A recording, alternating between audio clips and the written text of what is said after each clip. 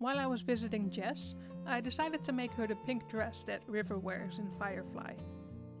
This dress has a simple design, it just consists of 2 circle skirts of different lengths and a tank top. A circle skirt is exactly what it sounds like. A big circle of fabric with a smaller circle cut out in the middle for your waist. To make the pattern you need 2 measurements, the waist circumference and the length you want the skirt to be.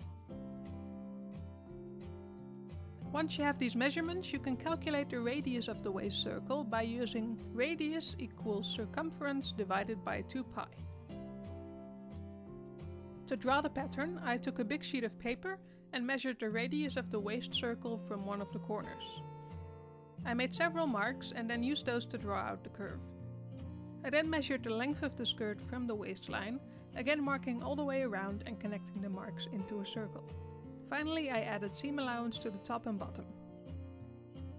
I then repeated this process to draw the pattern for the second skirt, which is just a different length. For the tank top pattern, I traced one of Jess's shirts and added seam allowance to all sides. We could only find the right type of fabric in a light pink, so I decided to dye some of it to get a darker pink. I washed the fabric to pre-shrink it and so that the dye adheres better. I then filled the bucket with hot water, dissolved the dye powder and added this mix to the bucket. I used a test swatch to check if the effect wasn't too strong. I unfolded all the fabric and I made it wet to help the dye distribute evenly. And then I submerged it in the bucket. I kept stirring the fabric for about 20 minutes, checking the color every now and then. Once I was happy with the color, I rinsed the fabric under a running tap until all the water was clear. And now it just needs to dry. To make the outer skirt, I folded the fabric in half twice and pinned the pattern onto it. For the long skirt, the fabric wasn't wide enough to do the same, so I made 2 half circles, adding seam allowance to the sides so I can sew them together later into a full circle. For the tank top, I cut 1 layer of fabric for the back and 2 for the front.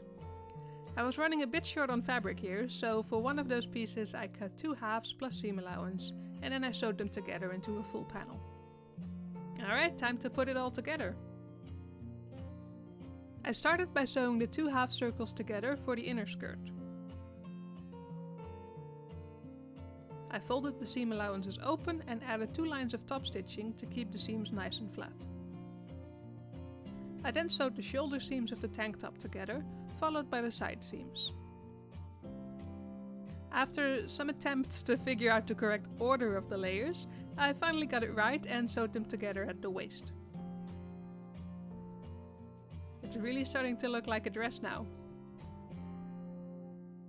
I cut some strips of fabric on the bias, which means at a 45-degree angle, and I used those to finish the neckline and the armholes on the tank top. Cutting the fabric at this angle allows it to stretch and follow around the curves. At this point I was both excited and a bit stubborn, so I attempted to sew the bias tape in place at the end of a very long day, and that didn't go so well. So the next day I spent some time with my seam ripper and took it all off again. Take 2. To prepare the bias tape, press it in half with a hot iron. Then press the outside to the center line. Finally, press the whole thing in half again and your bias tape is done. Fold it open, lining up the edge with the edge of the neckline and sew it down on the fold. Make sure to stretch out the bias tape a bit around the curves. Then fold the bias tape over to the right side of the fabric and sew close to the inner edge to finish it off. Hemming a circle skirt is quite a daunting task, so I decided to take the time to learn how to use a rolled hem foot. As a preparation step, I sewed a straight stitch all the way around the hemline. This is to keep the fabric from stretching during the next steps. To get the hemming started, I pressed the first bit of it with an iron. I then sewed it in place with a couple stitches and then guided the fabric through the funnel on the rolled hem foot. This is a bit finicky, but once that's in place, all I had to do was guide the fabric as I sewed to make sure it all lined up properly.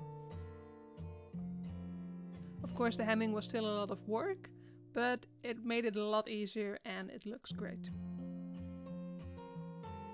Finally, I sewed some elastic in the waistband with a zigzag stitch, and I made sure to mark the quarter point so that I would stretch it evenly all the way around.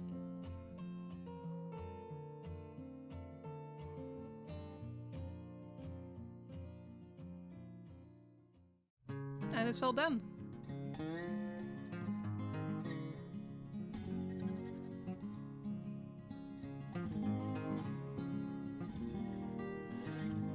Isn't it great how the circle skirts move?